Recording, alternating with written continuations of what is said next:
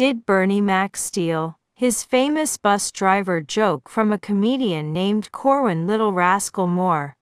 I could never get on a school bus in the morning. It'd be like, excuse me, is this the school bus? Bus driver look at me and drive off. So I told my mom, I said, Mommy, did you know? My mother said, I know, stop spitting on me, boy. I know, don't spit on me no more. So the next day, we went to the bus stop, and my mom said, boy, go ask that bus driver what you normally ask him, and hurry up now. So I did, I said, excuse me, is this the... He's ready to close the doors again. My mother jumped away and said, hey, how come you don't let my son on this bus? Bus driver said, because he always teaching me. Oh.